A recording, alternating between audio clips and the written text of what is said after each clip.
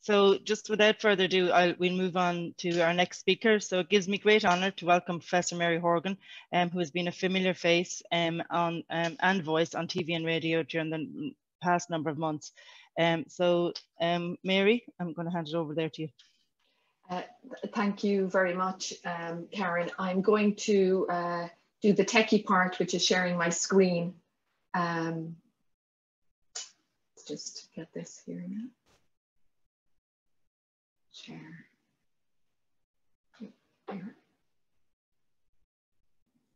Okay, thanks. And just to reiterate what Karen said, it's been a huge learning experience. I work on the COVID ward in Cork University Hospital alongside my nursing colleagues.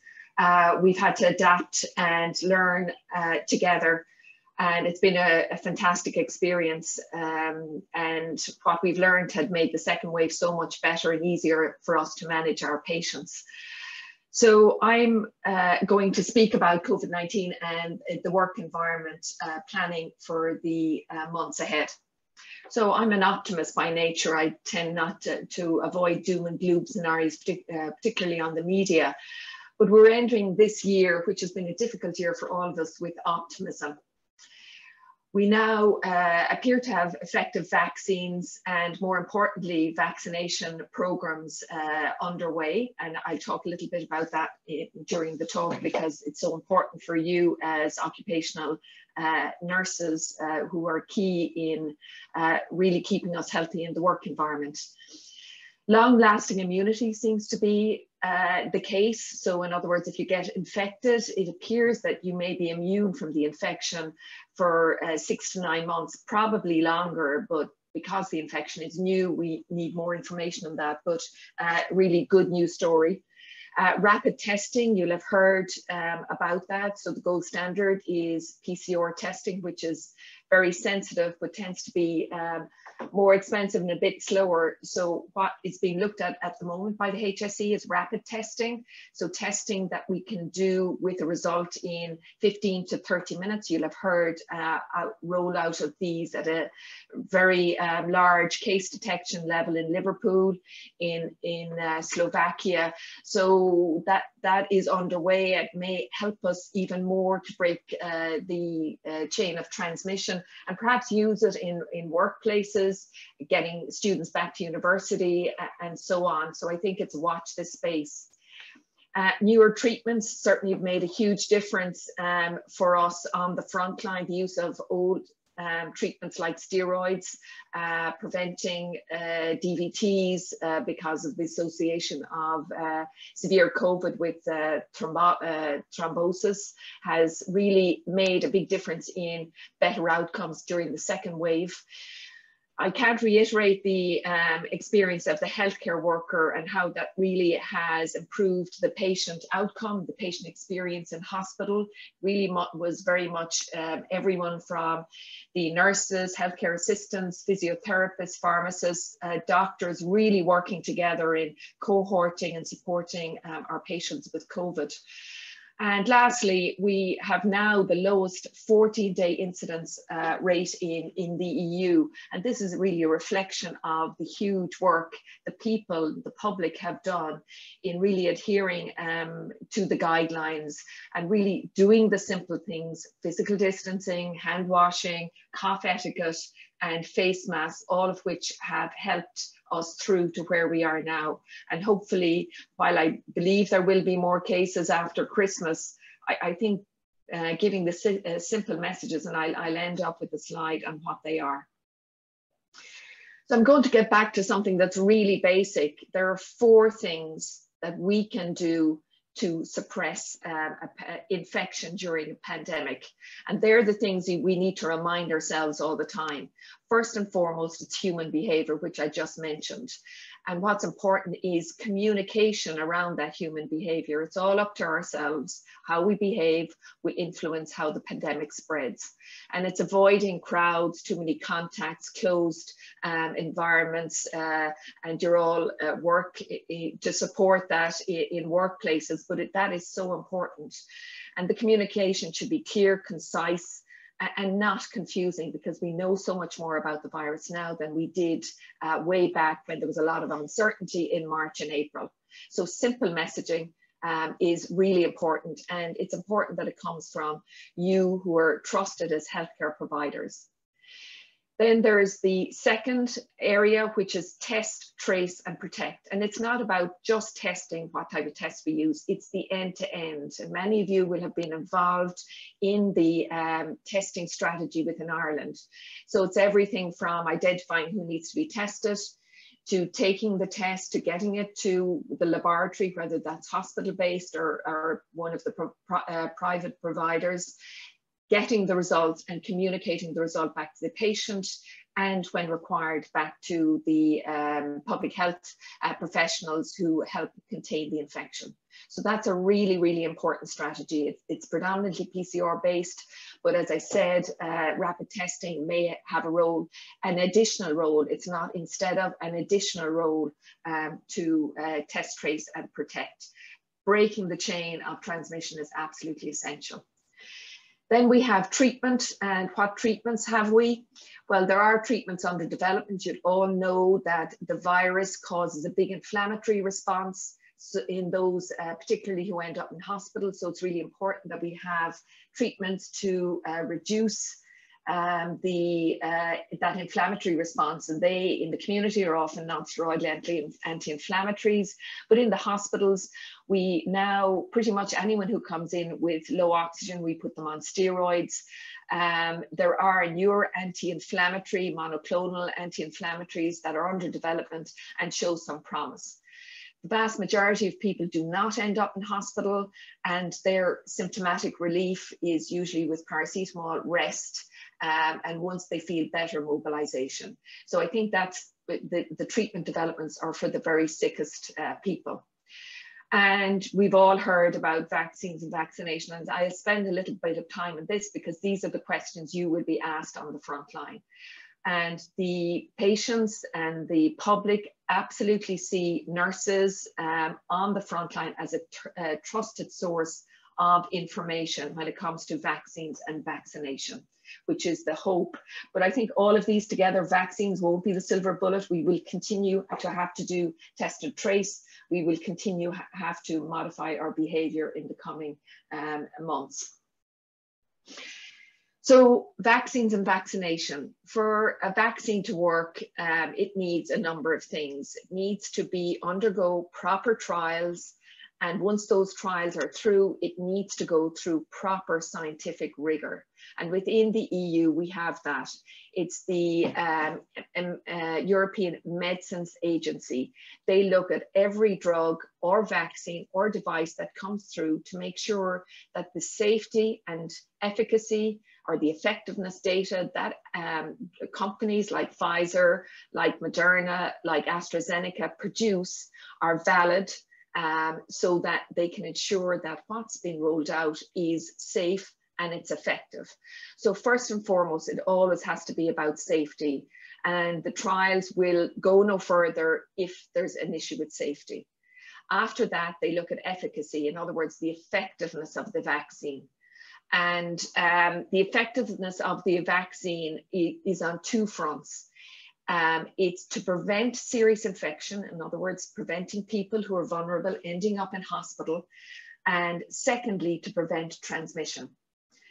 I'll just come back to that because I think that's an important aspect and you will be asked about that. It has to be affordable.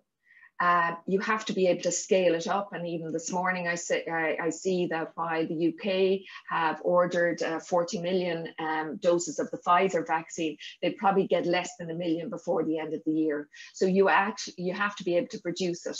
And then it has to be acceptable to the population. And this is where a lot of the communication, education, listening to what people's concerns are, need to be done so that we can move on, get those that are hesitant about taking a vaccine to take the vaccine. So currently, the vaccines that are available, they seem to prevent serious disease. We do not know yet if they prevent transmission. That's why when you hear about who are the priority groups priority groups will be in this section here, preventing those that come into hospital with serious infection, and also preventing infection in those who care for them. And that's you and it's me. Prevent transmission, we don't know yet. If this works, then it will be rolled out to those that we know are vectors for transmission. In the most recent wave, it was younger people who tended to get it, even though they didn't get sick, they were sources of transmission. So they would be a target if this area is the case. Just to let you know, the two vaccines that seem to be front runners are with the Pfizer and Moderna. It's a totally new technology, and while it's a new technology, the technology has been tried and tested for quite some time now. It's been looked at for cancer vaccines. So it isn't as if they just decided to do this a year ago. There's a huge amount of scientific evidence that shows that these work. And essentially, it's a little bit of messenger RNA that's synthetically made. It's wrapped in a little bit of lipid, a little bit of fat. It's injected into the muscle. That messenger RNA triggers the cell to make a protein.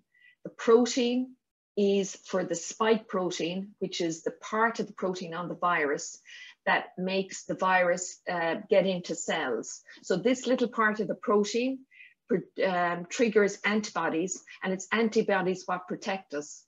So it's the antibodies made against spike protein that protect us against the serious part of the infection. What happens to messenger RNA? It just disintegrates, it goes away. The other, so I'm not going to go into, I'm happy to take any questions about any of the other vaccines. So how do we prepare? And I think this is really important, preparing the workforce for vaccination. This is some of the work of the task force led out by Professor Breen McCrath. It's about planning and prioritizing. And if we know the vaccine is used to prevent the serious parts of COVID-19, then we need to know who are most vulnerable, and we know who they are. They're the elderly, or older population. If you're over 65, you have a 60 times greater chance of dying from COVID than somebody under 65. We know people with chronic diseases such as chronic heart, lung, kidney diseases, those with diabetes, those with high BMIs. So this is the groups that we'll be looking at. We need to communicate about the virus. We need to listen to people's concerns and take them on board when we are interacting with them. So we're not just telling people what to do. Healthcare settings are really important, and healthcare workers will be prioritized, as well as residents of long-term residential care facilities. And we all know back in March and April, this was a particular area of concern, as nearly half the people who died in the first wave were these residents, so they will be prioritized.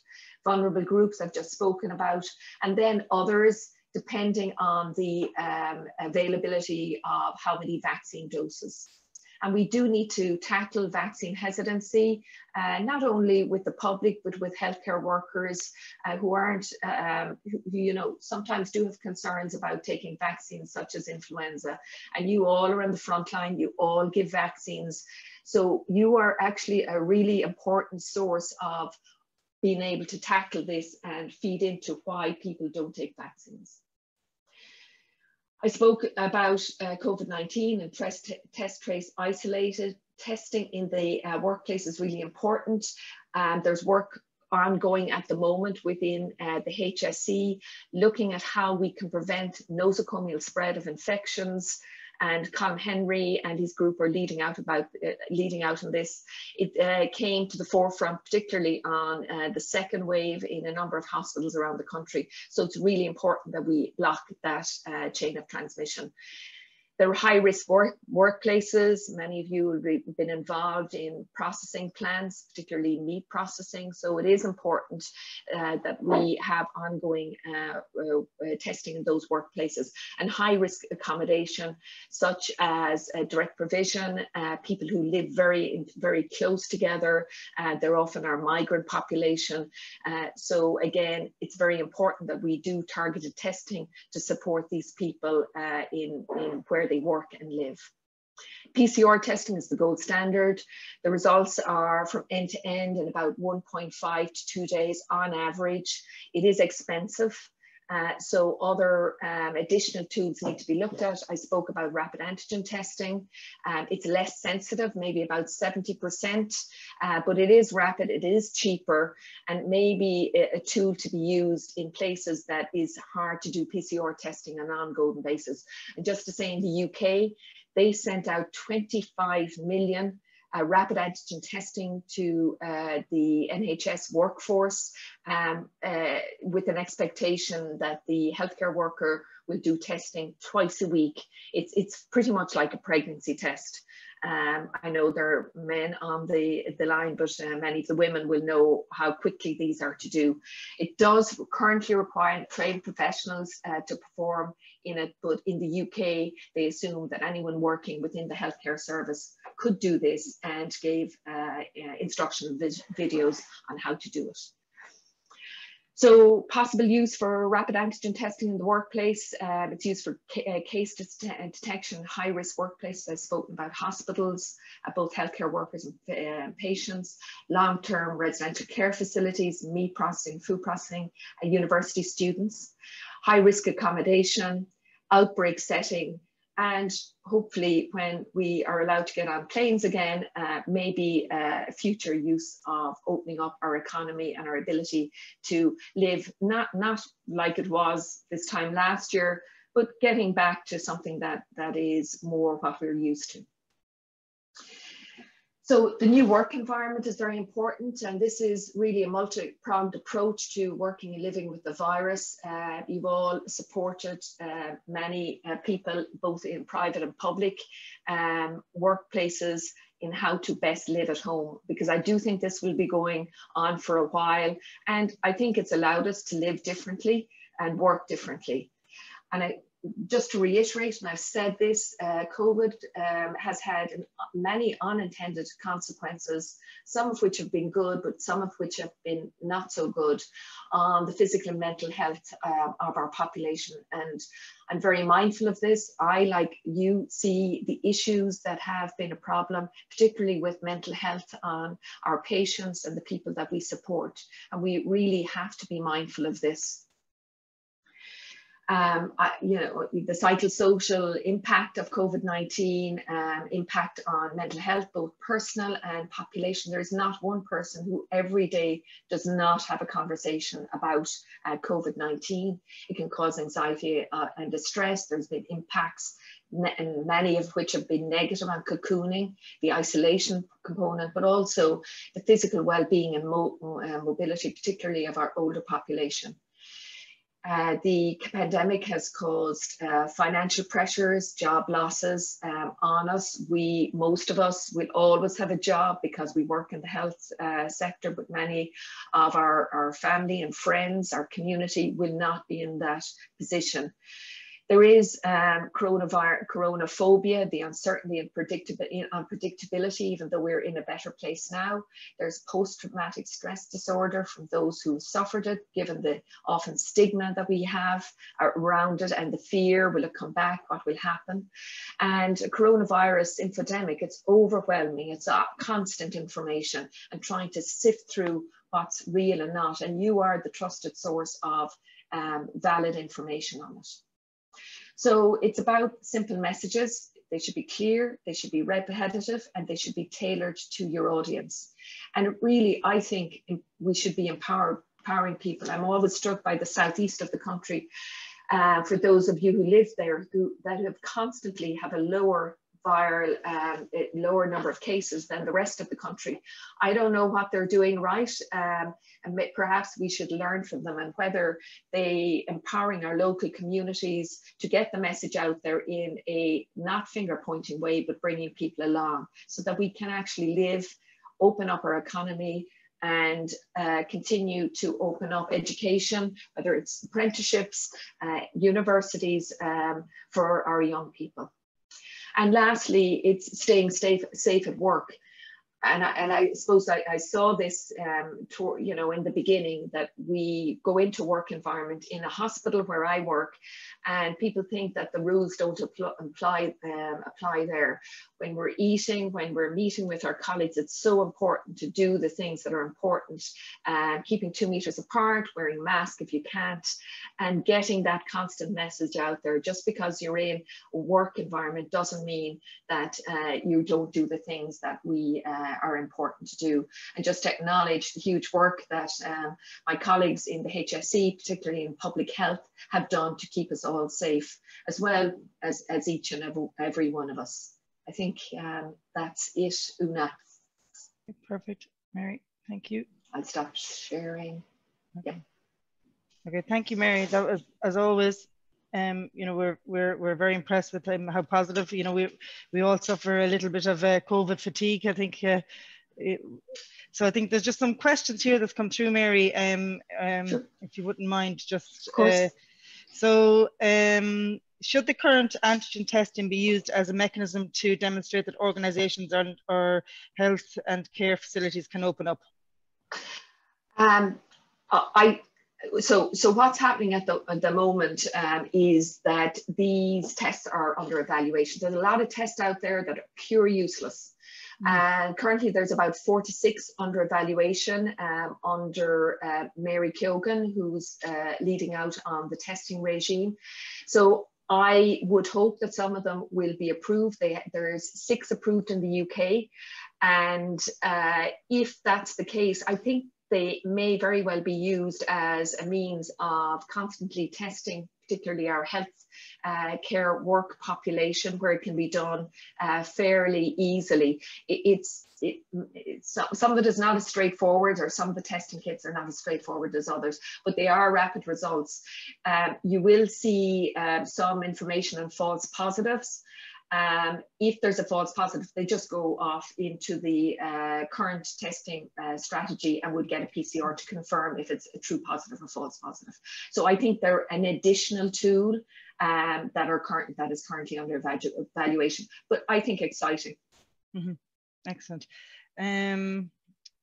Is there any evidence that COVID-19 is mutating? Is this a factor that might impact on vaccines?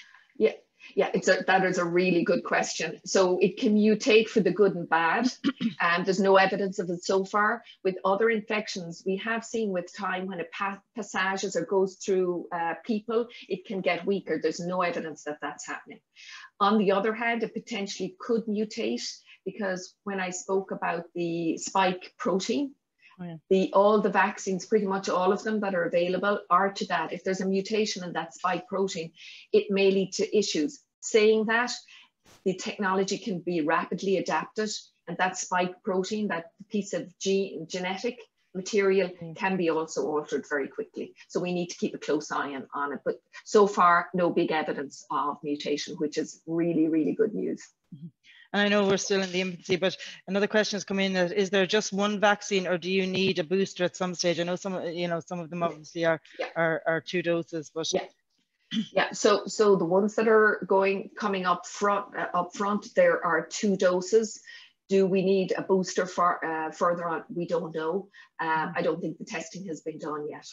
Okay, and just the last one then on vaccinations again, and I know you've addressed it, and the fact that we're going to be forefront but how do you respond to the concerns that some members have about the safety of vaccines, whether real or not? And I know you've went through the the safety and the testing and the clinical trials and that, but do you want to just let's just come back in again? Sure, and again, this is something that really needs to be done at a national level. I think you need to, most people will take a vaccine if they get clear communication about it. There'll be a small proportion of people, and we've seen how effective they are, anti-vaxxers. But what the people you want to bring along are the people who are uncertain about it. And the way to I suppose get the message across is ensuring that everything goes through the regulatory process, that it's all, the science is really good, that what happens in Ireland is the same with all our European countries, because we're under one umbrella, and the importance of following up once vaccines happen. You have to continue to look to make sure that they continue to be safe, and it's giving that clear message and reminding people the consequences of getting this virus, not only on us from a health point of view, but the huge negative impact it has had on our economy. And we do need to remember that. And I suppose just leading on to then, what has been seen emerging as the long-term effects of COVID, or do you know that at this stage? Yeah, and I just gave a talk to the GPs on that about long COVID. Look, firstly, to reassure people that most people who get this infection recover completely from it. A minority, as we've seen with some other viral infections, can get what they call long COVID. And I think it's probably different, I won't call it syndromes, but different aspects. I think it's everything from all our immune systems are different. Some people can get an ongoing inflammatory response, most of which can be handled with anti-inflammatories, whether it's not NSAIDs or steroids. Some people are very traumatized by it and do need additional support. Some people don't mount as good an antibody response to it and may just be very slow to recover. And then you'll have people who are sicker in hospital who just need more rehab. So I don't think it's just one syndrome. I think it's a number of, yeah, exactly. Okay. Again, sorry, the vaccine is just coming back in again. Okay. So is the COVID vaccine classed as a live vaccine or an attenuated vaccine? Okay, it's the ones that are, it's a totally new technology. So the ones that are there, it's only a bit of messenger RNA, so it is not a live vaccine. That's the Pfizer and the Moderna. I will say the AstraZeneca is a live vaccine in the sense that they get an innocuous vaccine called adenovirus, and they put the code into that goes in. And then the other ones that are under investigation are all killed vaccines or bits of protein. Okay, very good. So it's a mixture. There are 4 different platforms, and it's important to have 4 different platforms because you don't want all your eggs in one basket and it fails. And will there be different ones recommended then for different groups or vulnerable groups or high-risk groups? Or what will happen is the ones that are approved will be prioritized. It doesn't matter which one it is. And I think with time, the others may give us more information about preventing bad disease as opposed to preventing transmissibility. Oh, very good. And both, hopefully. Okay. And then do you know if the vaccine is safe to be given at all stages of pregnancy? At the moment, there's no data on pregnancy and particularly younger children, because certainly younger children are much less at risk of either getting it or spreading it. And there is no studies on pregnant women, so it wouldn't be advised until their studies are done.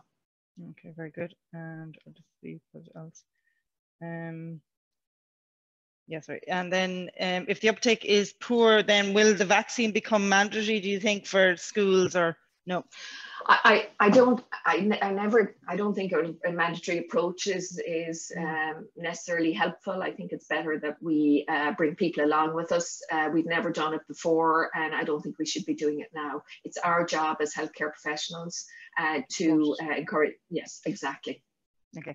So, and then just back to your presentation there, are you saying children would be classified priority after healthcare workers and vulnerable, as they would be seen as vectors?